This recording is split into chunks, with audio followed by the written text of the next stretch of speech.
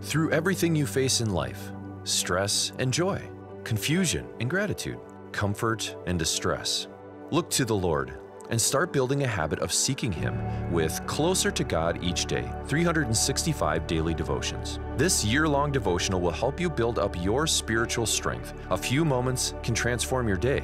A daily habit in God's Word can transform your life.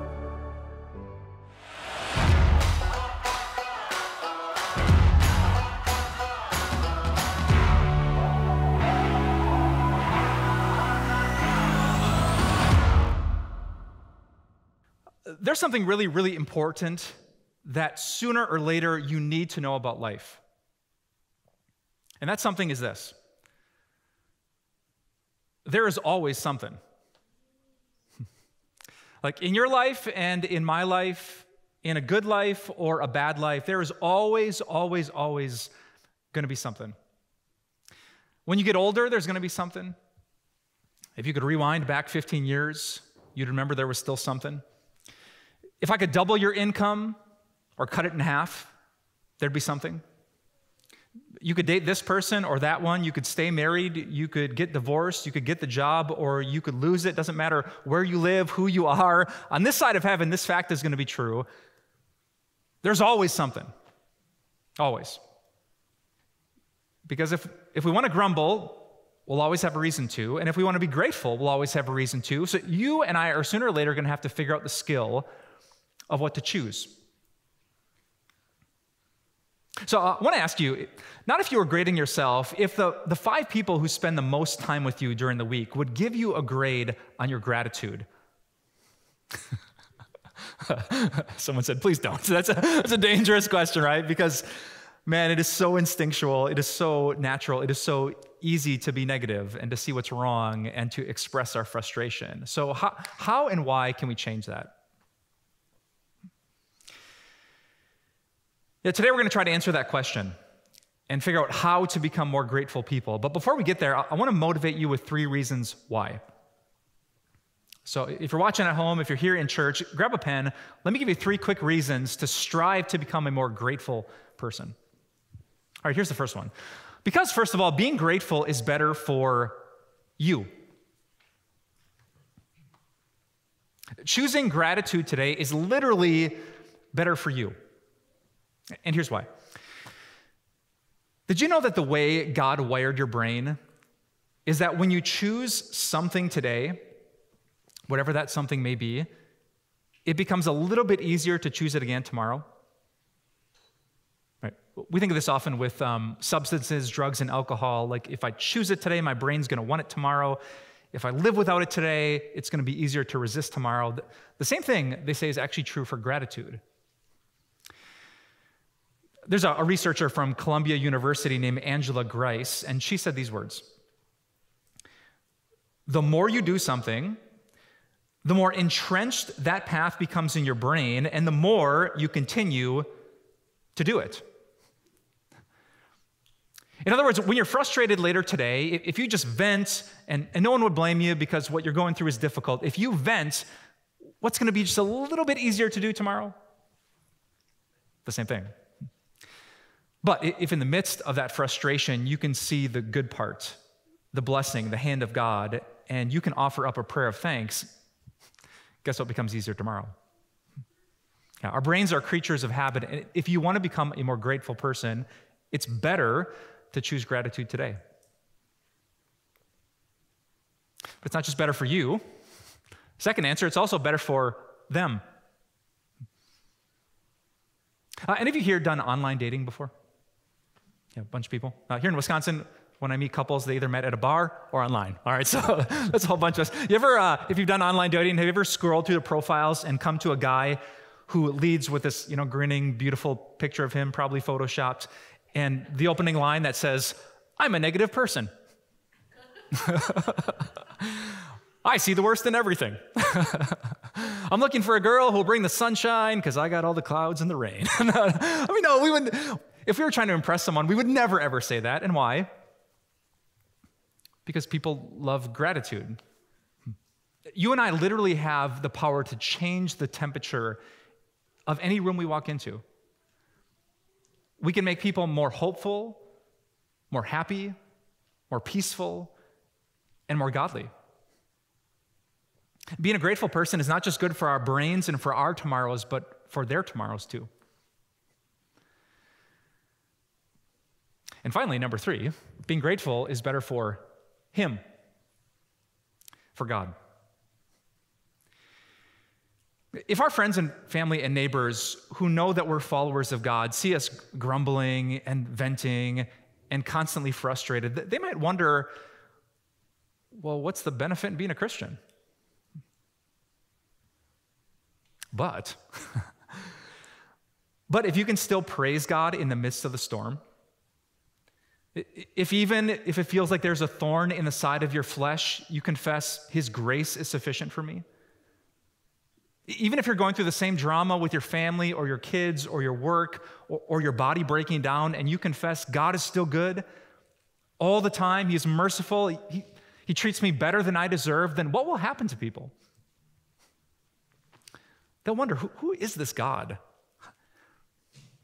How good does your God have to be if you're praising Him and thanking Him for this day, which seems so broken and messed up? No, the truth is, it's not easy to be a thankful person, but it's better for you and for them, and especially for Him. That's why today I want to start a conversation with you about gratitude. Today and for the next few weeks, we are going to learn from one of the most grateful people in human history, a Christian who lived back in the first century named the Apostle Paul. If you're kind of new to the Bible, Paul was the guy who wrote almost all of the best stuff on gratitude. And starting today, we're going to learn how Paul did it. We're going to open up to 4 different sections of the Apostle Paul's teaching, and we're going to study his method and see if a month from now, you and I can become more grateful people who say no to grumbling and yes to gratitude. So if you're ready for that journey, you have a Bible with you, or you just want to follow along on the screen, here's what the Apostle Paul said in 2 Corinthians chapter 4. He wrote, "We know that the one who raised the Lord Jesus from the dead will also raise us with Jesus and present us with you to Himself. All this is for your benefit, so that the grace that is reaching more and more people may cause thanksgiving to overflow to the glory of God." When Paul reflected on the fact that he had messed so much up in his life, if you don't know, Paul had actually murdered Christians before he became one. And yet here Jesus came to forgive him and love him and accept him. And if that weren't enough grace and undeserved love, then God the Father raised Jesus from the dead on the 3rd day. That's what we call Easter. And He conquered death so that no follower of Jesus ever has to be afraid to die. And if that weren't enough to make Thanksgiving overflow, did you catch it? Paul said, and this same God will raise us too. This is what some Christians call the resurrection of the dead. That's what you find in the Apostles' Creed or some of the songs that we sing in church, that we believe on the last day, the Jesus who died for us and who was raised from the grave for us will come down from heaven to get us.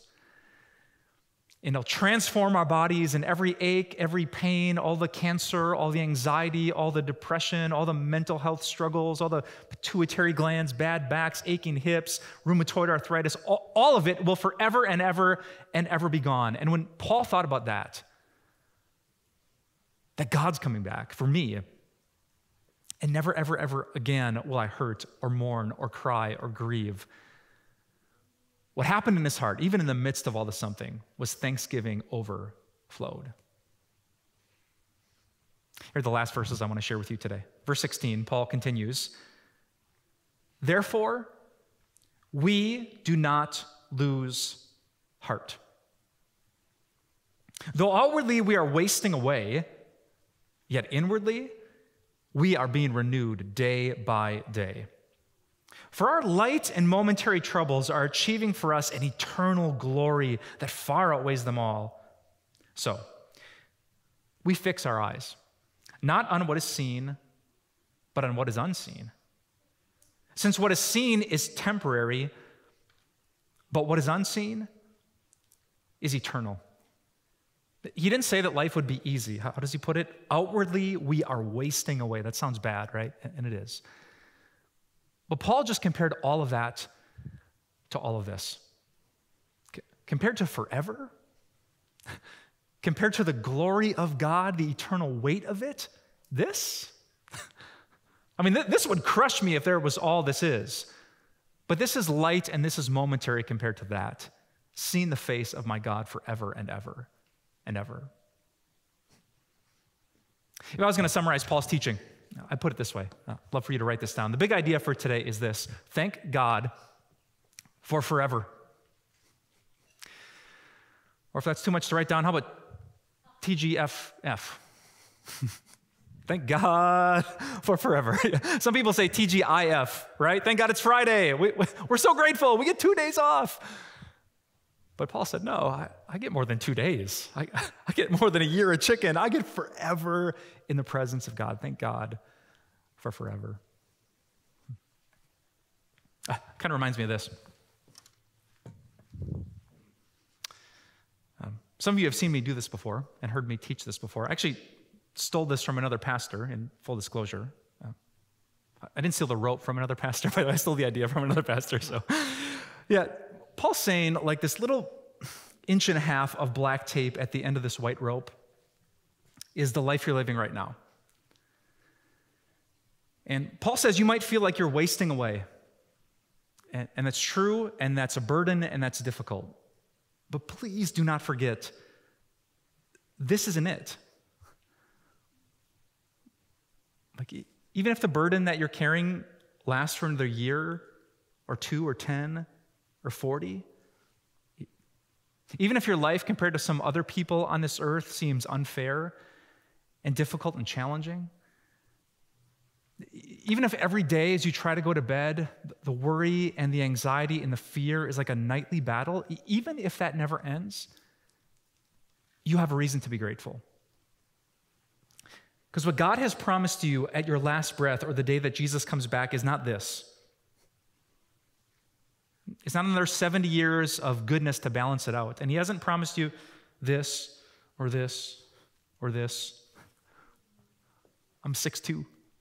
What's that, 74 inches? God has not promised you 74 times the happiness for the pain that you've been through. He's promised you forever and ever and ever and ever.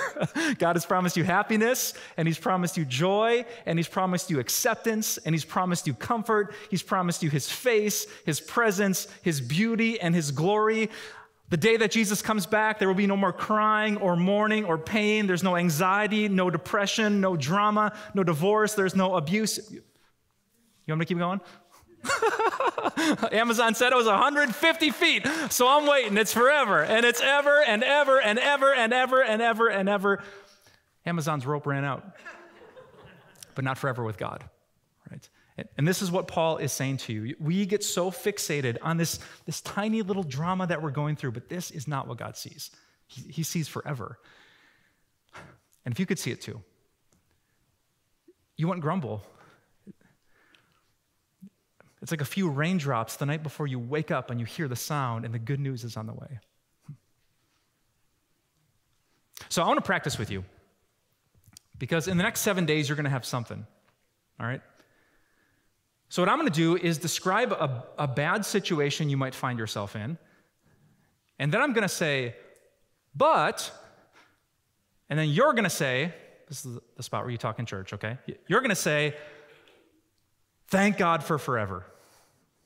All right, so I'm going to say bad thing, but, and you say, thank God for forever. Yeah, if you want to, you just can't say it like this, okay? You got to either say, thank God for forever, or with a relief, oh, thank God for forever. And we're going to think about the forever happiness we have with God.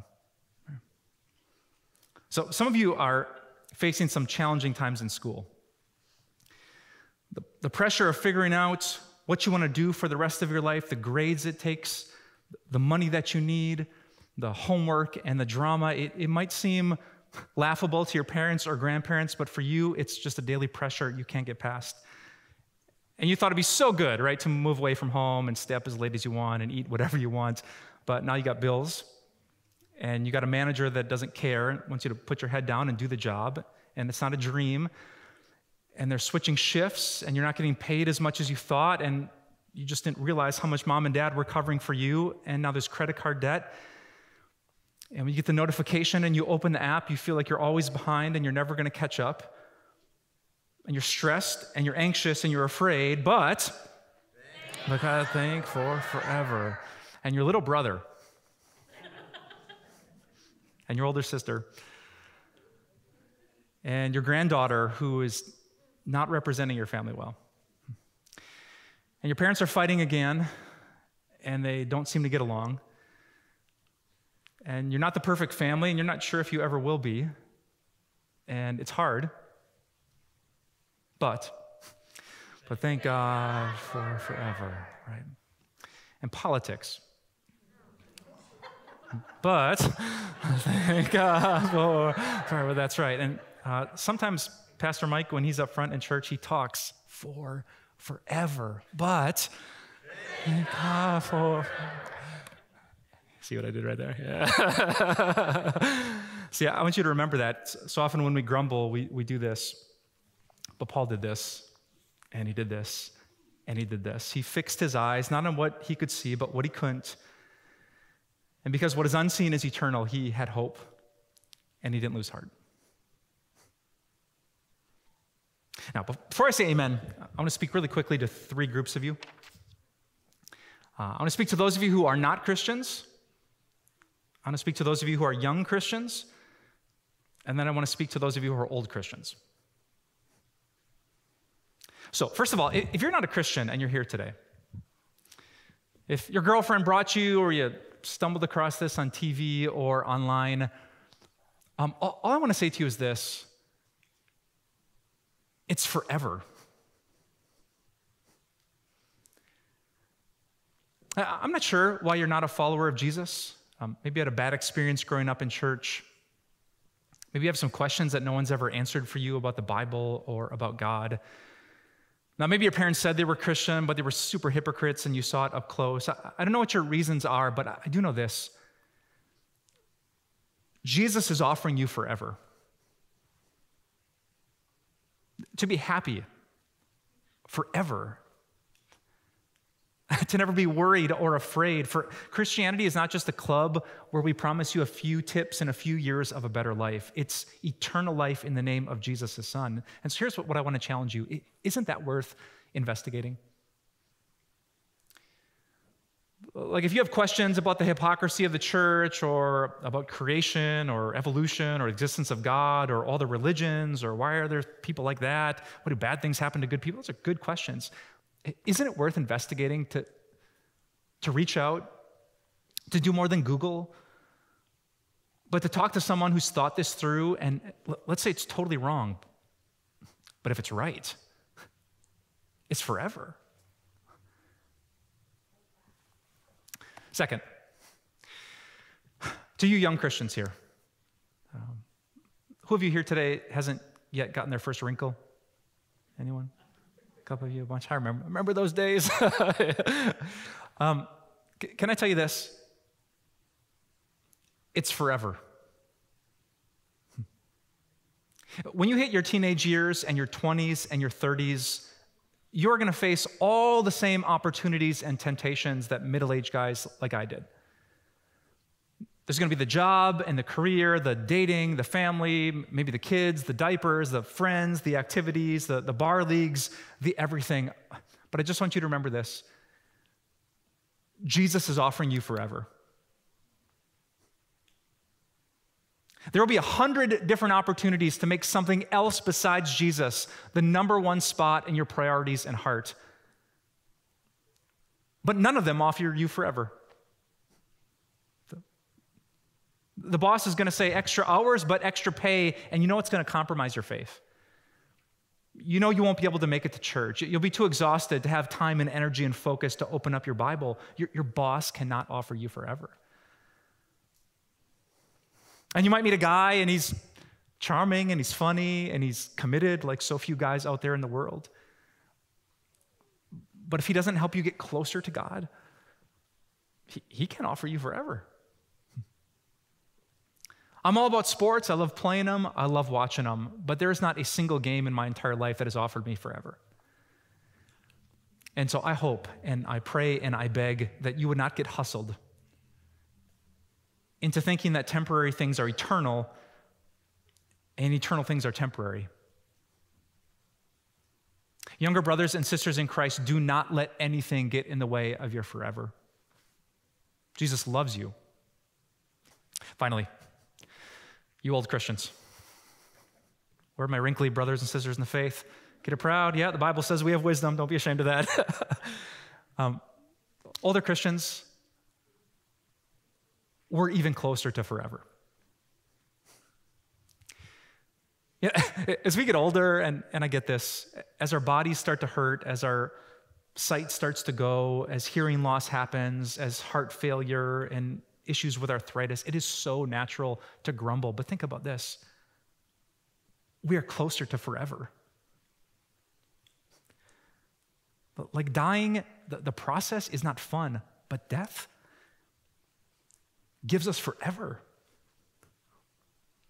So let's turn the old folks Christian club into the most grateful group on earth. We're one step closer to forever.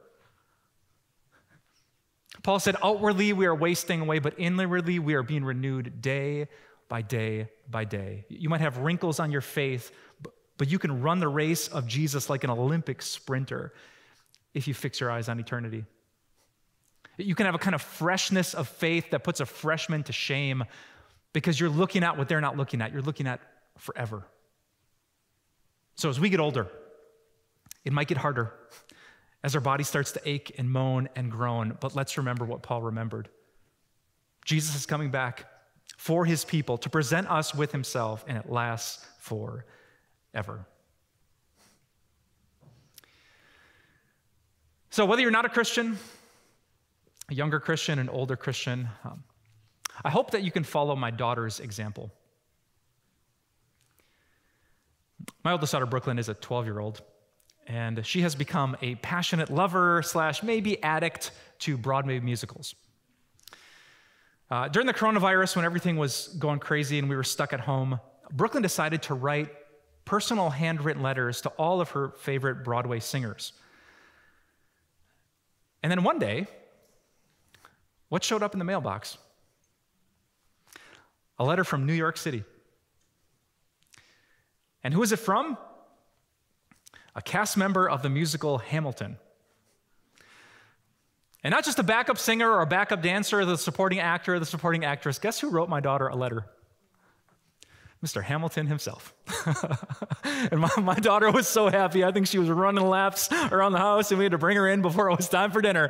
She was so happy, and it was so beautiful. It wasn't a stock letter and photo. He wrote her a letter, answered the questions that she had. Crazy that he would do that for her. And Brooklyn framed it, and she put it up in her bedroom, but she did not put it next to her bed. Because as amazing as that moment was, what's next to her bed is something eternally better. Right next to her clock is a little sign that says, "Let the morning bring me word of your unfailing love, for I have put my trust in you." Mr. Hamilton is great, but he's temporary. The unfailing love of Jesus is forever. In a world where there's always something, thank God for forever. Let's pray. Dear Jesus, thank you so much for giving us everything. In this world, you said, you promised we would have trouble, but you have overcome this world. You said to two grieving sisters that the person who believes in you would live even if they die. And so I pray that you would make us grateful people. We had something today, we're going to have something tomorrow, but we have something so much better than all the somethings. We have you. We have eternity. We have heaven. We have the new earth. We have the resurrection of the dead and a glorious body. God, when we see the negative, when the glass feels half full, help us to remember forever.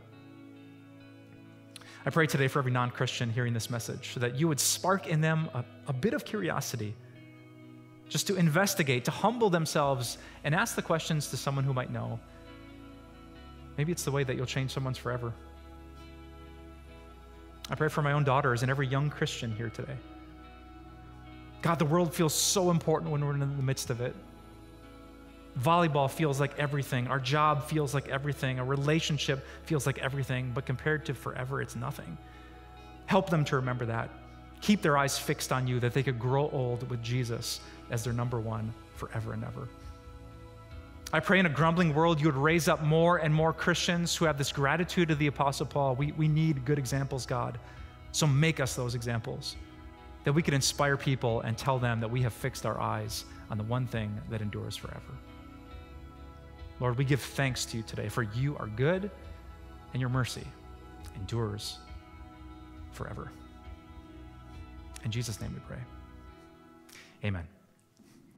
Such a great reminder today from Pastor Mike, reminding us that everything we're going through right now pales in light of eternity. We're so excited about our resource this month. It's our 365-day daily devotional, Closer to God Each Day. This will help you get into God's Word, to experience His presence. It's yours for your gift to Time of Grace. Just visit us at timeofgrace.org, write to us, or call the number on the screen.